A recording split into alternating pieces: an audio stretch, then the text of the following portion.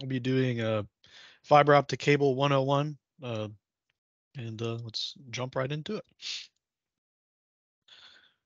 So, in the world of fiber optics, not only are there just hundreds of different designs available, within each kind of design family, there can be hundreds of different variations. And so it can be kind of hard to discern what kind of cable exactly you need. And so that's kind of the purpose of this presentation, is to kind of help you figure out the questions and things you should be thinking about when it comes to picking a design for your application. So we're going to approach this by application. So we'll start with the transmission world, then distribution, substation, and fiber to the home, and then a few special cases. So here we have kind of a diagram of like standard transmission line. So we've got OPGW, uh, OPPC, optical phase conductor, ADSS, underground cables, and as well as some wrapped cables. And we'll talk about each of these different cables as they apply to the transmission world. So firstly, the most common cable we have is OPGW. Um, it's it has lots of advantages here in the transmission world. It's conceptually it's easy to replace shield wire with OPGW. It's kind of its purpose. It's a proven technology. It's been around longer than I have, 30 years. Um, it has excellent availability here in the U.S. There's many suppliers, many places to get it. And it has a wide range of designs available for whatever you need, really. And you can kind of see here to the right, we have the three design families of OPGW: the center tube design, your standard stranded design, and the aluminum pipe design. We go over these in more detail in another one of our webinars. So you can catch one of those at a later date, or you can go watch a previous recording of the webinar. And then you can expect a very long service life, 40 plus years. It's a very robust cable. It lasts a very long time. Um, and it gets the job done. It does have a few disadvantages, though. From a cost perspective, it's much more expensive just by the nature of it using metal versus you know polyethylene or plastics. Um, and for installation, in most cases, you need to do a line outage, and most people try to avoid outages, or it can be hard to get outages. Um, Live line installation is possible, but it's not. You don't really see it as much. It has safety concerns, and a lot of contractors aren't really willing to do it. So most people stick to just you need an outage to install it. It's just your well-rounded standard go-to solution um, in the transmission world.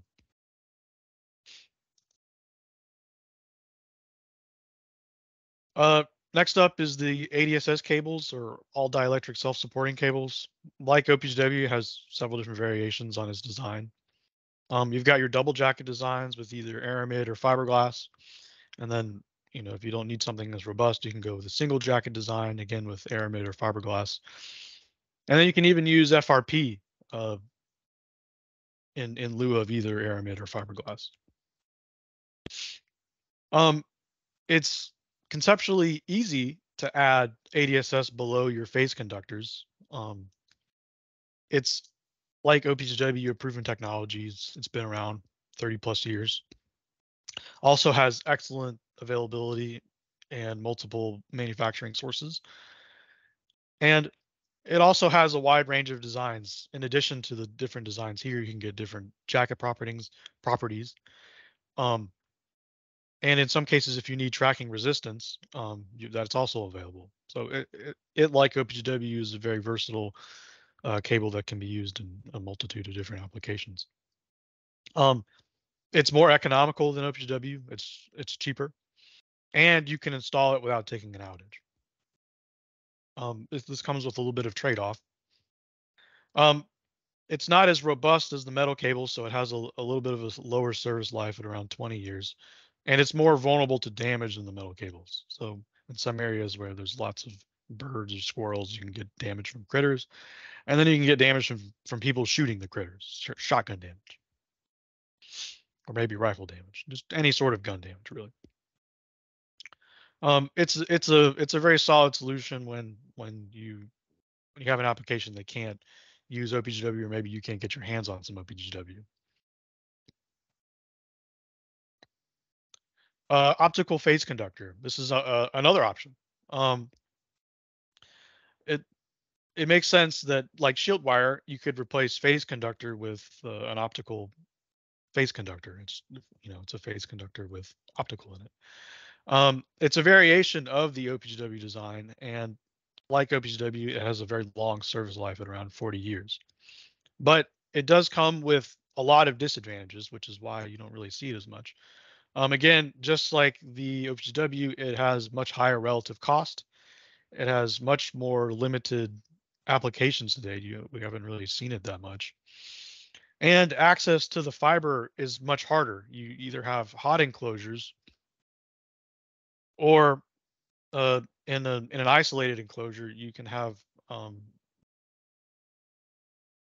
well, both of those enclosures have difficulty when it comes to maintenance. You either have to um, power down another outage, and if you do have issues with the cable, not only do you lose communication, but you also lose power. So you've got the double whammy.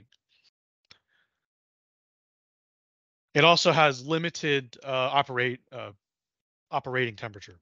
Um, so if you're operating in an area where you need higher operating temperature, this isn't an option. But it is an option when you can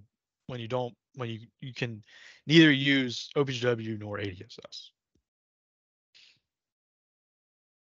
And here we have some examples of, this is the hot enclosure for some OPPC. And then here's the isolated enclosure. So you have your hot, and then you have insulators, and then from here down it's isolated. But if your insulators fail, then you have both a power and a communication down. And then lastly, we have the underground cables. Um, uh, these cables are pretty similar to the ADSS.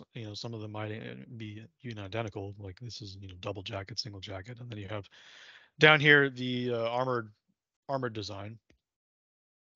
Um, Again, this is a proven design, excellent availability, lots of sources, and then there's a wide range of different cables.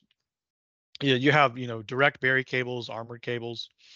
So this is something you could just direct bury, or you could run it in some duct. All these cables could be run in duct or microduct or blown in. Like the ADSS cables, you can install it without taking an outage, and they have a good service life of around 25 years. Um, Underground cables are a little bit more vulnerable than you think they would be. Um, the biggest enemy of underground cables would be people digging, backhoes especially. Um, and then again, like in ducting applications, you can have rats and stuff getting in there ducting and chewing up the cables. So another weak point there is rodents. Um, Installation costs can be higher when you're digging, but the cable itself is pretty economical. So if you have existing ducts, um, you've already avoided the high installation costs if you're just going to blow it through some existing duct. In the transmission world, this is more of a special case situation.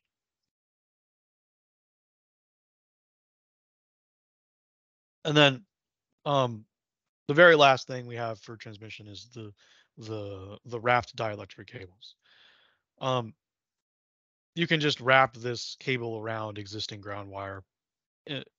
It's in theory, a good retrofit option available. And so here in this picture, you can see a wrapping machine wrapping some cable around a grounding wire. It has a much lower service life though. around 10 years, and some utilities have accepted less than 5 years. And it's very vulnerable to damage because the cable is much smaller and lighter for it to be able to be wrapped. And so, by its nature, it has lower protection. Again, vulnerable to shotguns, birds, and squirrels. Shorter reel lengths, which means more splices, which means more splice lost and cost. And then over time, the cable can kind of bunch up in the midspan, um, which can lead to increased attenuation over time. It has limited supply. Not many people supply it. And then in addition to the cable itself, you have to get a wrapping machine or maybe you have to rent one. Again, that comes down to availability. And then um, how do you have increased handling when you're going between structures or spans for clearances. Um, we're I wouldn't say we're very fond of this as a solution. I would try and push someone away from this. Kind of use it like if this is your very last option. So now we're in distribution. So here we have a nice diagram. You've got ADSS either above or below the neutral wire. You have lash cables, and then for the neutral wire, you have optical neutral wire, and then you have mass cables, and then again we have the underground cables.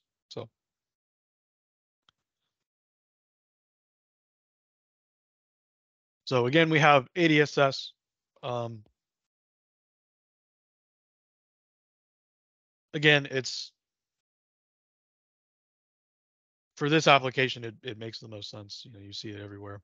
It's again a proven technology. It has a wide range of designs like we discussed already, and you can install it again without taking an outage. For distribution, there aren't really any disadvantages, but um, and this is kind of a common theme with these kind of cables. They are vulnerable to damage. Um, Birds, shotguns, and especially squirrels. We see a lot of rodent problems. But it's the standard go-to solution for distribution.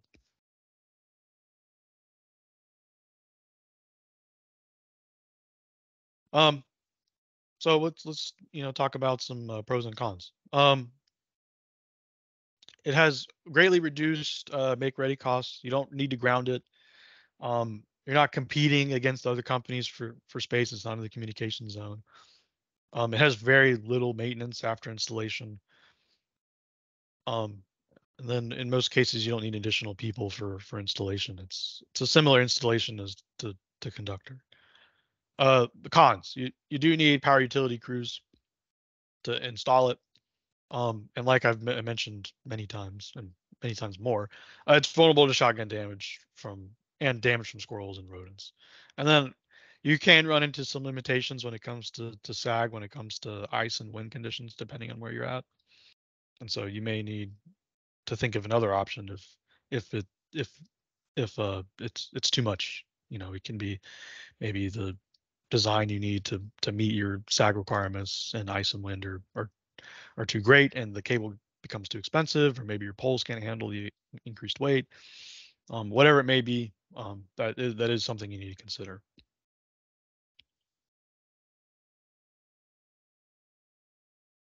Lashed cable. Um, for lashed cable, you can use basically any cable you would use in a duct. Um, Again, you can use armored cable here in this application, um, and that can help kind of mitigate the shotgun or bird slash squirrel damage. The cable itself is pretty economic and can be cheaper than ADSS in some cases. And like ADSS, it has a wide variety of designs available. Again, you can install it without taking an outage, and you can use telco installation crews instead of power crews for the last applications. And you can overlash, so you can lash over existing cables to add capacity. And it also has a very good service life of around 20 years. So disadvantages. You could potentially have high make ready costs. Could be as much as $50,000 per mile or more, which is quite a lot. Um, Higher installation and operating and maintenance costs. So you have a two-step install. So you have to install your messenger wire, and then you can have broken lashing, which you can see here. If your lashing fails, and then your messenger has to be bonded to ground, has to be grounded. Um, and then if you have metallic cables, you can have induced voltage into uh, the metallic armor cables. So you may need to ground those as well. And then you have competition in the telco space. But it's often a good solution, and we see it all over the U.S. I see it everywhere.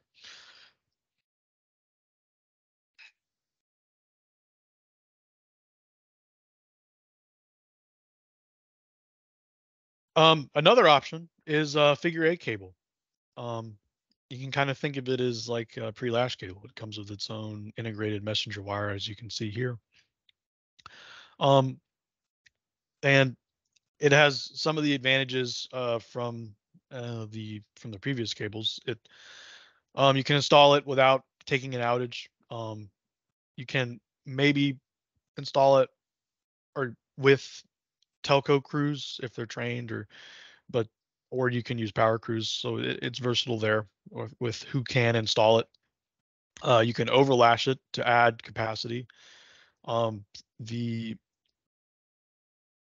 the integrated messenger kind of makes it uh, uh, resistant to the if the lashing fails, it will support itself because of the integrated messenger wire here.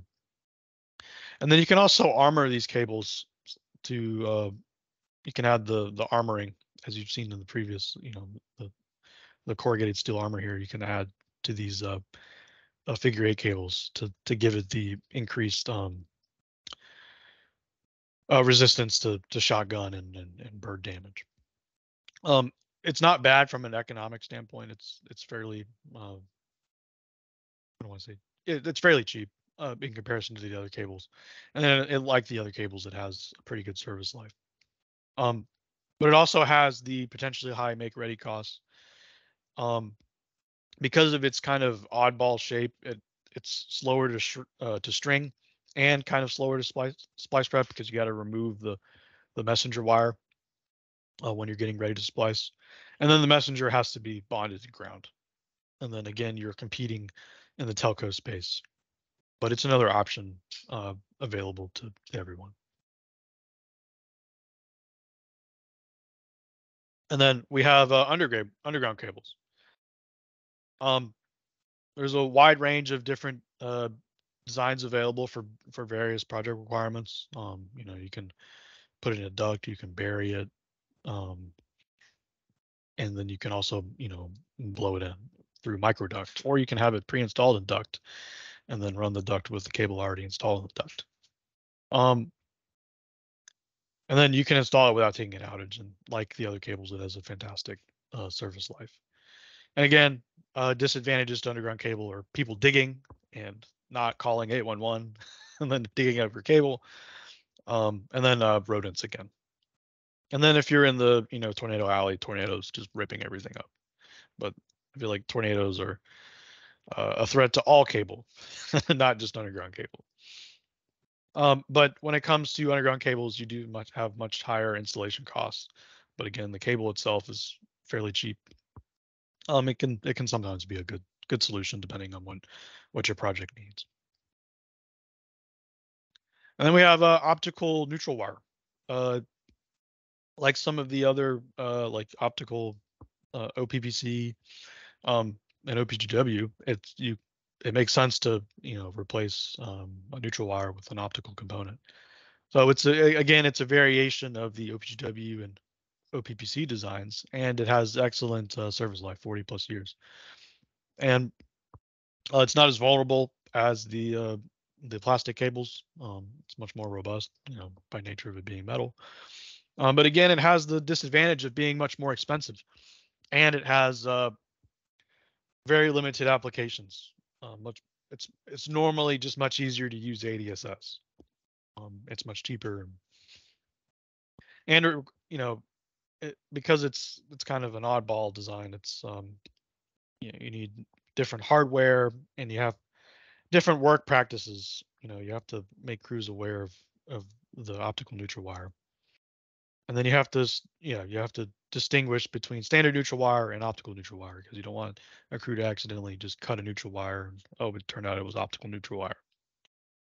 Um, and then the reality of voltage and current on optical neutral wire. So again, you have hot enclosures or an isolated enclosure, but it introduces an element of change.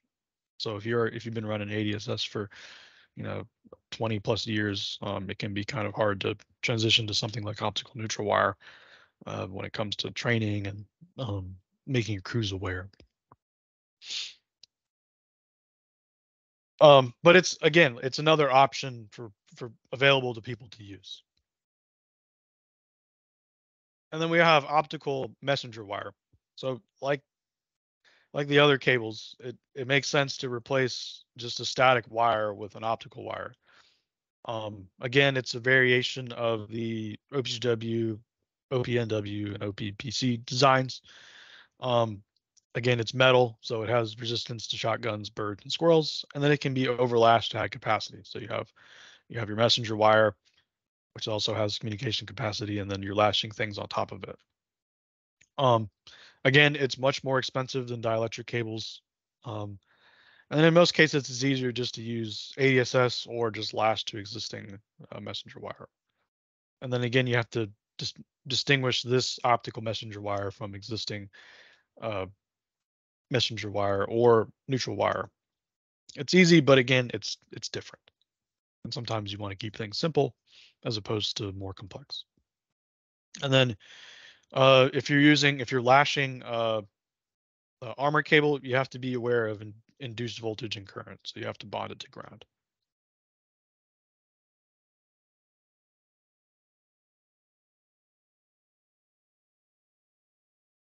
Now we have the substation applications. So here we have OPGW, splice enclosures, and then duct cables to and from control houses, and then more DSS.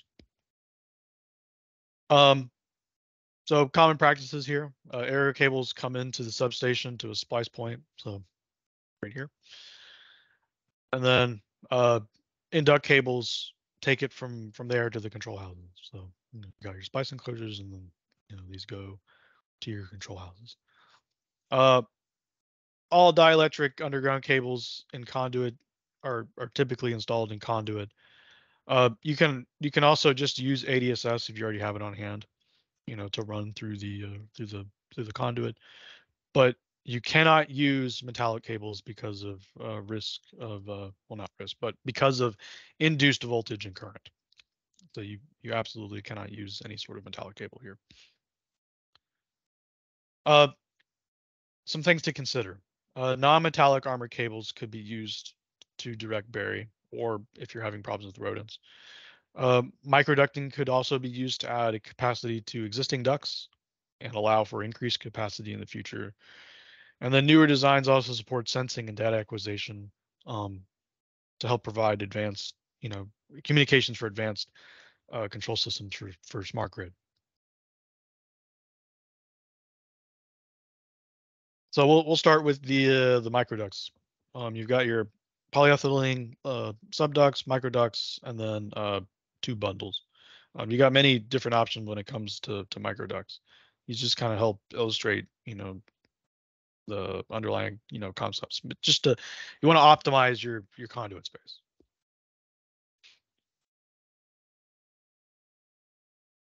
Um, and then fiber to the home.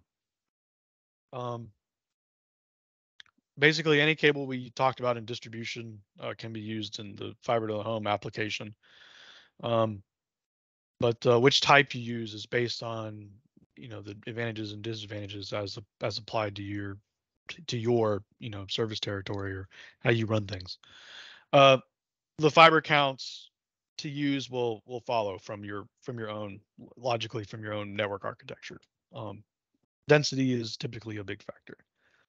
Um, then a lot of things we see when it comes to fiber to the home are drop cables, and there are a variety of different drop cables we'll get into. So for the underground or for the aerial drop cables, we have the round type, the flat or butterfly type, and then figure eight.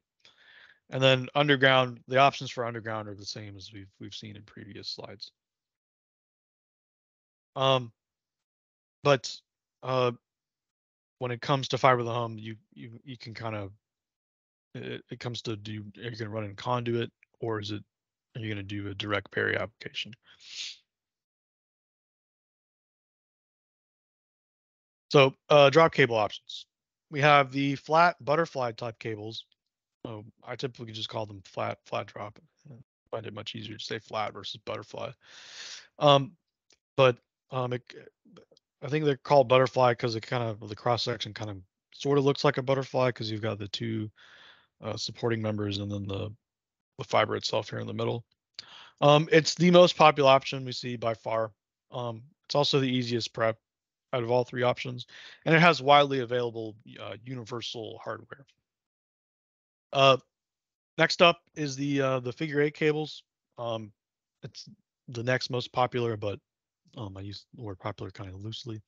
It's used mostly in rural settings where you need kind of longer aerial spans between poles. And when it comes to figure eight cables, you should really get hardware recommendations from your cable manufacturer, or you should have them blessed uh, by your cable manufacturer. Um, and then round cable, when it comes to drop cables, is the least popular. We don't see that very much. It's prepped the same as any other round cable, and it's capable of the longest spans because you can kind of think of it as like micro ADSS. It can be designed to whatever your span lengths need to be. And then again, your dead ends have to be blessed by your cable manufacturer.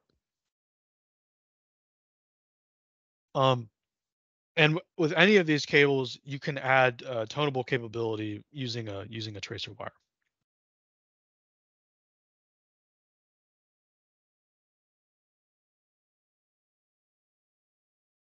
So, like we mentioned earlier, direct bury versus conduit. Which should you choose? Direct bury typically has lower overall costs, and you have multiple options for armor when it comes to direct bury cables. But you will need to ground uh, any cables that could potentially bring voltage back to electronics. And then armor can be used to locate. It's kind of its own, it's built-in tonability if it's armored. Conduit has higher overall costs, um, but it can provide better protection for cables, and it can also make repair and replace faster too. There's no grounding necessary, and you can also use ADSS cable in a duct. So if you already have ADSS lying around, you can use your existing ADSS, or maybe you just want to keep one type of cable around, you can use ADSS. And then you can install multiple ducts at a time during your installation uh, for expansion or even leasing opportunities. And then you also have the ability to use micro ducts to run multiple micro cables in the same conduit. So again, optimizing your conduit space to make to make more money or just to have better optimization of space. And then we have the special situations. Um, this is kind of an old advertisement, uh, older than I am. Hold the pickles, hold the lettuce. Specialty cables don't upset us. All we ask is that you let us make them your way. Bonus points if you can recognize this. Um, for the special situations, we have sensing. You can use fiber optic cable. There are many ways to sense and collect data on just about anything you can imagine using optical cable. There's submersible cables. You need to get across a lake or a river. You can just get a submersible cables and run it that way. Or if you need power and fiber in the same cable, you can have both fiber and power in the same cable. It can be done. Um, so what kind of drives, like what are the main factors when it comes to cable design? And we'll break that down by fiber or by cable type. So in the OPGW sphere, you always see fiber count fault current, and diameter.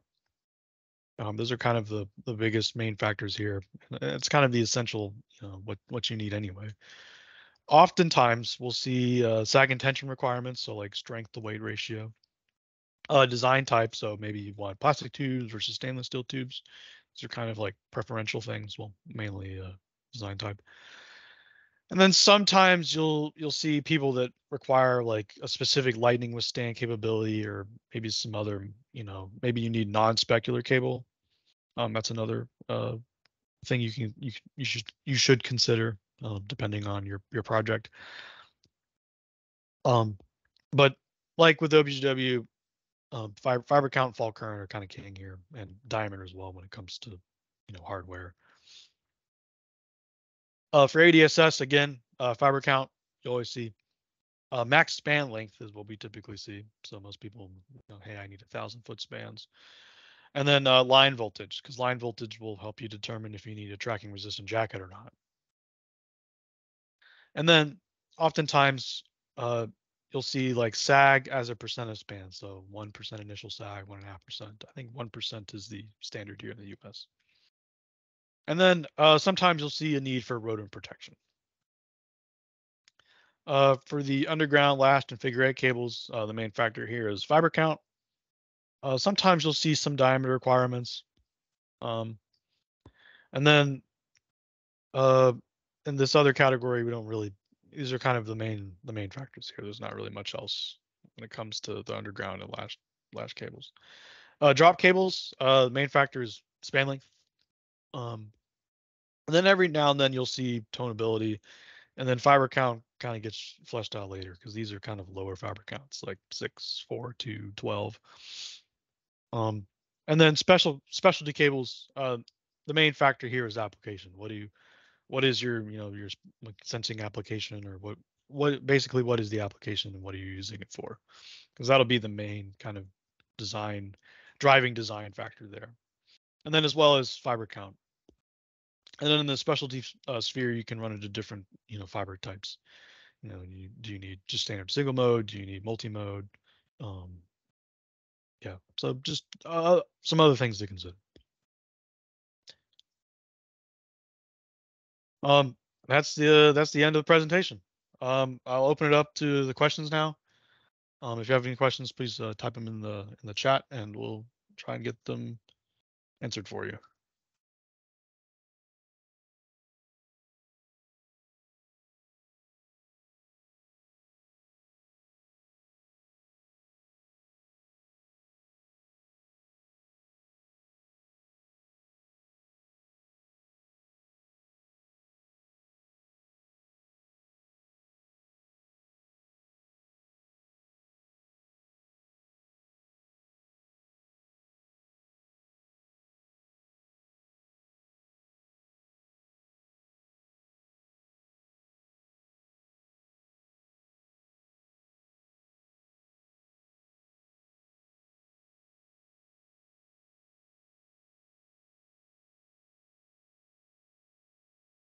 Are butterfly drops tonable by themselves?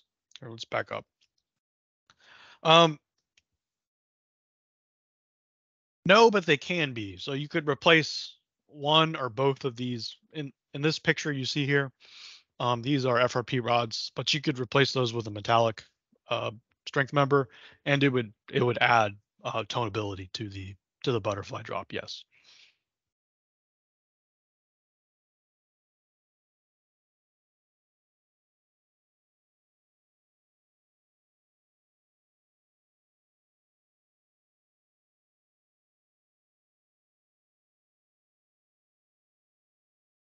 And then please remember, the quiz for the PDH credits will be sent in a follow-up email. So please be on the lookout for that.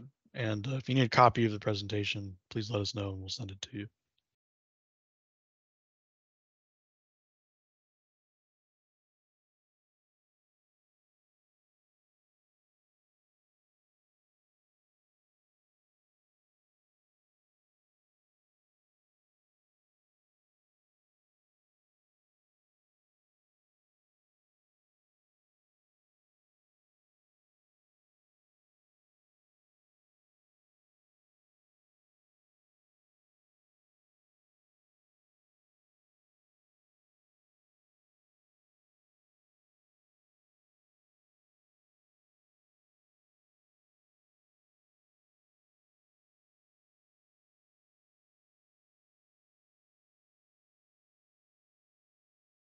Do we request a copy of the presentation once we receive the email?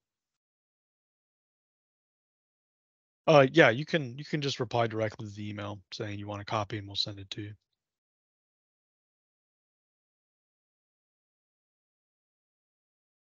Yeah, no problem.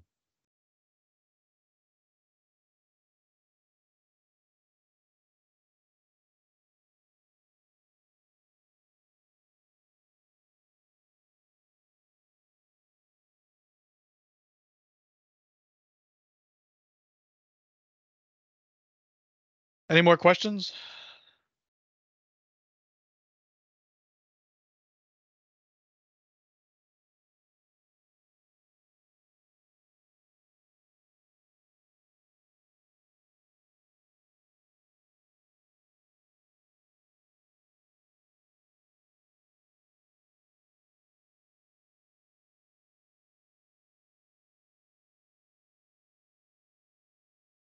Okay, well, I guess we'll go ahead and close out. Oh, well, looks like we have another question. Is somebody typing? Oh, you're welcome. Yeah. Thanks everyone for joining us this morning. I hope you guys learned something today. And like we mentioned earlier, please keep an eye on your email for the quiz. And yeah, hope you guys join us for the next webinar we have in May. So have a good rest of your afternoon, and I hope I gave you some insight into the world of fiber optic cable design.